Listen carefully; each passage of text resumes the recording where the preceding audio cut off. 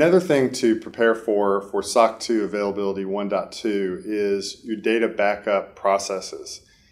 If you do have an environmental event where you can't access your facilities or your equipment is destroyed, you have to restore operations. Your data backup processes will be very important. Where is your data?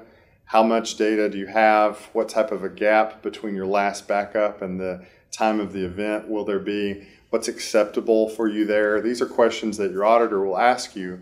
And the reason that you want to be able to demonstrate that the data is available and accessible at some remote location is because we're thinking about the scenario where you can't get into your offices. You have to go to some alternative processing facility in order to set up operations, in order to continue to offer your services while the building that you were in is unavailable due to some environmental event. So think about what you're doing with data and make sure that it is available, that it is complete, and that it is accessible and far enough a distance away from your primary facility so that you can restore operations there if necessary.